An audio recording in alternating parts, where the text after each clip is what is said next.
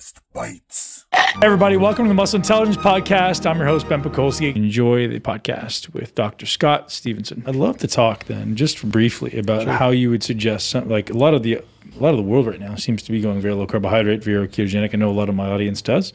Right. I'd love to talk about how you would adapt training to someone who's looking to add muscle on a ketogenic diet. Yeah. The first thing I would consider is, why is the person on a ketogenic diet? Like, what's the... It's a brilliant question, right? Yeah, right. And that's what we always talk about is like, are you attached to this dogmatic approach because you want to be on a ketogenic diet? So the answer is usually, well, because I like the way I feel, or because it's simple. Yes. Right? And so some people have high inflammation, or they have insulin resistance, et cetera, and they correlate like, hey, I feel better on a ketogenic diet. It's simple for me. I'm going to do it. So what we've been actually advocating is a targeted keto approach. So like before, during, after, a little bit of carbohydrate, then the rest of the day you're ketogenic. And people seem to kick right back in relatively quickly. Yeah. But so, you talk about that. Like, great question. Yeah. I mean, I started doing ketogenic diets like in the late 90s. Yep. Lyle McDonald, I think his book, The Ketogenic Diet, it's a phenomenal resource. It's still out there. You can still get it. Like, I have it, yeah, it's a great book. So we were messing around with those, and there was a group of people literally on a news group. This was like before you had discussion boards. This was like when the internet was in its infancy. A lot of them, many of them had epilepsy, or they're controlling for that reason, or they had inflammation issues or autoimmune issues. That's why they're on the ketogenic diets. Now, of course, it's from an accounting perspective, it's very, very easy. It's like, you're just like got two things to juggle, really: protein and fat, and your carbs are like, just keep them really, really low. So yes, the rule of thumb that I've used with folks, and it's maybe a little bit different with the targeted ketogenic diet, is that you don't want to train a muscle group more than twice, probably, if you're looking for... In a week. Before you've carved up, or before you have a sense that you've replaced the carbs that were used there. Or you'll run into what you kind of running into. So if you're trying to gain muscle mass, you want to be able to train hard. You want to be able to train in a progressive fashion. You don't want to go in the gym and feel like, okay, I'm kind of bonking, like my sets aren't optimal, my reps are just tailing off like that. I'm not able to progressively overload. You're going to want to have that as sort of the key essential ingredient of your training stimulus, as well as with having excess calories. You have to have enough calories to build the muscle. So the targeted approach it's great, especially if there were people on this group that was really quite phenomenal. This is back in the late 90s. This is back in the late 90s, and I know it happens now too. There seemed to be some upregulation in the liver. They could even move to like kind of an isocaloric kind of zone type diet and still at least have urinary ketones, as if they sort of turned on the ketogenesis in a substantial, best after being ketogenic for a long time. For sure. We talk about that a lot. It's just like once you've been in for a long time, your body just knows how to produce ketones, right? It's like, I don't know if that's the best way to describe it scientifically, but as soon as you remove the carbohydrate, you're back into ketosis. And the benefit of being in ketosis psychologically, I think, is tremendous. As far as overall energy, less crashes, I think it's awesome. But I do agree from a performance perspective, there's certainly some limitations. So this is what we're playing with now. It's like, how much carbohydrate can you get away with keeping in, like, to fuel performance and still maintain the psychological benefits of ketogenic diet? Yeah. So one aspect, you might have someone who maybe gets triggered by carbs, like they get a little ghrelin release, and like when they add the carbs in, they're like, okay, now I want cupcakes and pancakes. So that person has to be very, very careful. They have to be very, very structured.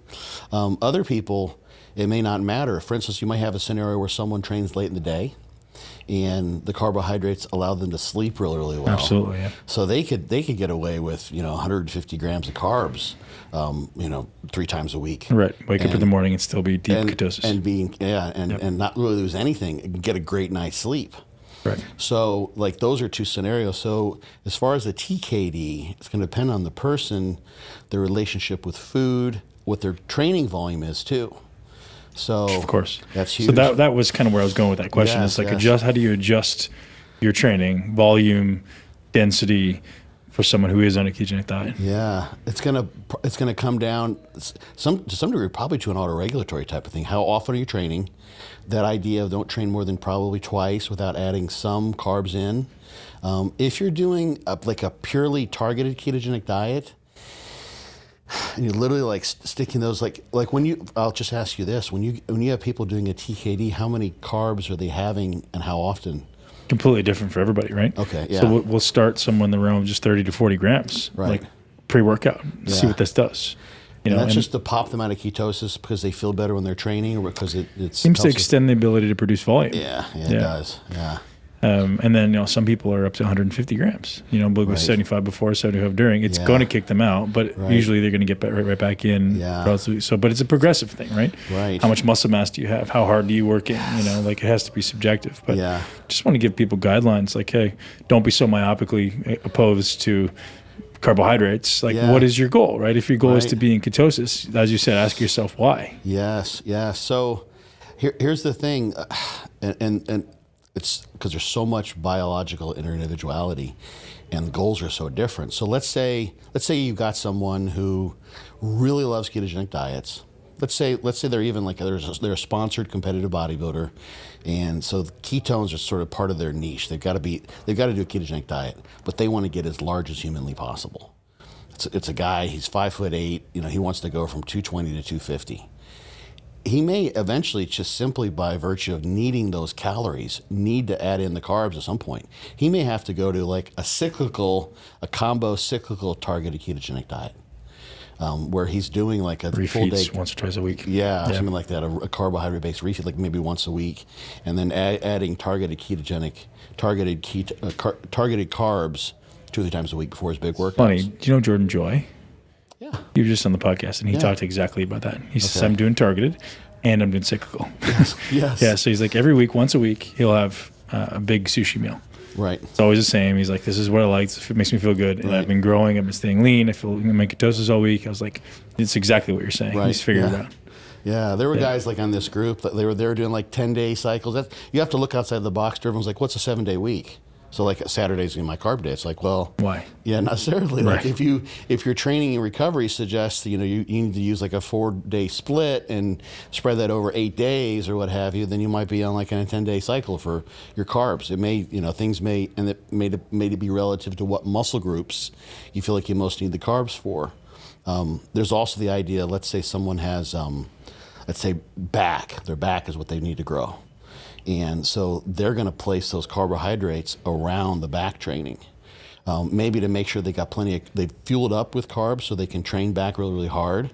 And then they can take carbs in before the back training so they get that effect, that sort of ergogenic effect. And then the recovery of refilling, making sure the back muscles aren't low on glycogen.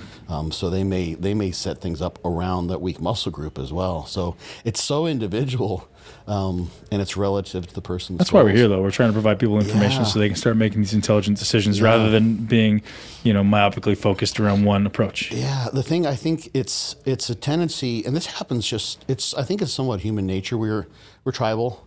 Zealotry is just something that's sort of want to follow. Yeah, to some degree. So it's like, I'm like, I hate carbs. I'm not doing carbs. I'm keto. That's sort of where I'm stuck. Right. And if you realize like it's just a tool, don't try to use a hammer when a screwdriver is the right tool. If you need to use carbs because you need the carbs for performance, and you need the carbs for calories, then use the carbs.